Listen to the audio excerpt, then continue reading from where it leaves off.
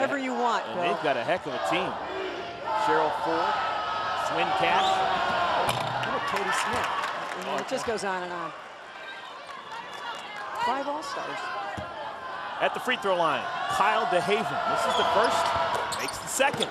So Delaware back on top by a point. Under 4 minutes to play, first half. We have had some lower seeds play very, very well here in East Lansing today. And a steal, ball taken away. Kashansky had it. And they're going to call a jump ball. The ball will stay with Michigan State. Well, you can order copies of every complete game from the 2007 NCAA Division I Women's Basketball Championship through NCAA on demand at ncaasports.com. Hopefully this one will be worth keeping around for a while. So far, so good. We're off to a good start. But I'll tell you, Delaware has really taken this big crowd out of it. They are just sort of sitting around waiting for something good to happen. And before the entry pass, we're going to have a foul call. That's against DeHaan.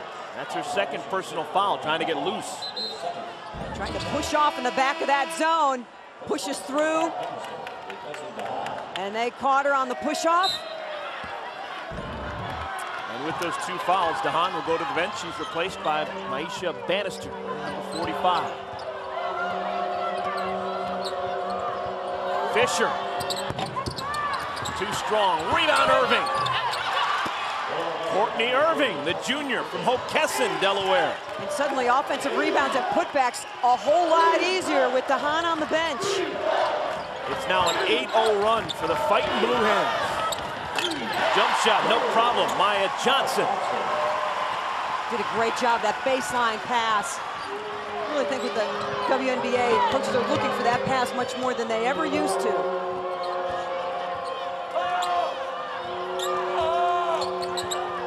Joanne P. McCauley just urging her team to be more energetic in this zone.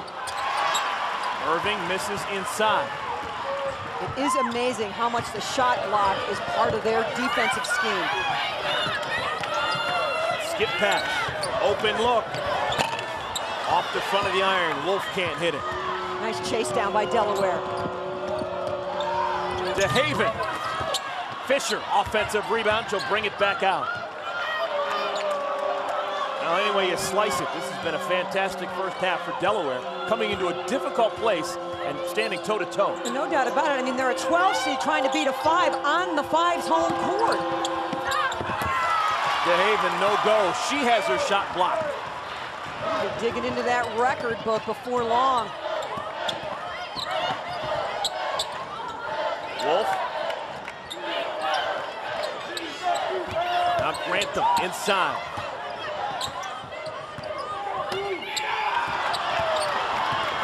Ball stolen away again by Delaware. Fisher taking her time, has the ball stripped away. Good defense by Johnson. Smith gets it back, can't hit the jumper. Now another steal for Smith.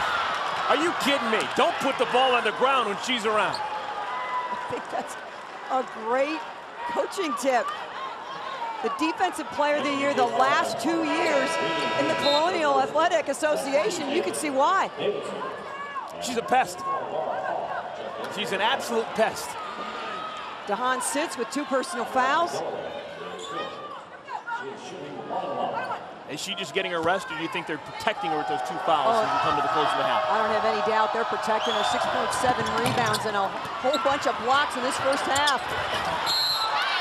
Another whistle inside, and this time it looks like it's going to go against Delaware. Listed DeHaan, 6 points, 7 boards, 4 blocks. She'll fill up that stat sheet for you. In a hurry, off to a great start in this ball game, and the best news for Delaware is she's sitting right where she is and not impacting play. That last foul called on Tyrese Smith, her second personal. Renee Haynes will shoot the 1-and-1. And kind of a silly foul, trying to go up and over the back once a position was already established. She's a player who has to be on the floor, cannot afford any ticky-tack fouls. Haynes, the senior from Columbus, playing in her 12th NCAA tournament game. Hits them both. expected this to be low scoring, but I'm a little surprised it's as low scoring as it is. Michigan State, they're going to just stay in that zone.